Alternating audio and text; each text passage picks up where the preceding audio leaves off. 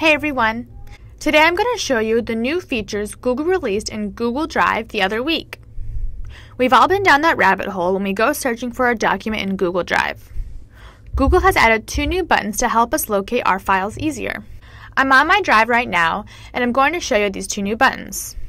These buttons will appear when you're in Shared with Me, Recent, or Starred Views here on the left-hand side of your screen. So let's select the view Shared with Me. When I select a document in this view, say Guru Daily Newsletter here, you'll see this bar appear with the new buttons.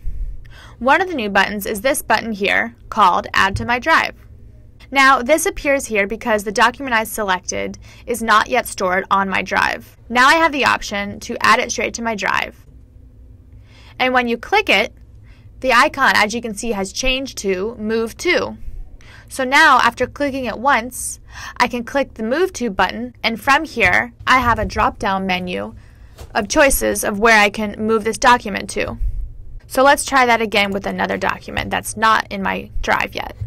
Okay, so I know this isn't stored in my drive yet because this button's still here.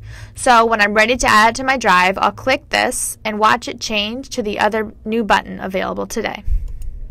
Now I have the Move To option, and the drop-down menu appears again, so I can choose to add to a different view. I can choose to add to a different folder. So this Move To button is also available in other views, such as Starred. Like you can see here, these are already documents stored on my Google Drive, and therefore I don't have the Add to My Google Drive button available, but it defaults to Move To. You'll also see Add to Drive and Move To buttons available in the preview of a document. So let's select another document in my Shared with Me view here, and we'll click the Preview button, where we also have the new buttons available, Add to My Drive that turns to Move To, and where I can file away in my Google Drive. Hope this video gives you a brief demonstration of where to find these new buttons and how to use them.